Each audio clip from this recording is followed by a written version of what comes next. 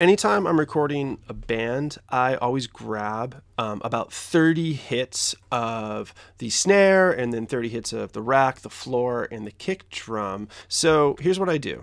I pull up Auto Align and I make the overhead left my reference track. So that goes out on the send. Then the rest of my tracks, except the room mics, are going to be receiving my overhead left information. After that, it's super simple. I set my threshold markers so that I'm getting rid of the junk, but I'm just getting the top of the transient. I hit detect, and then I hit play and let Auto Align do its thing.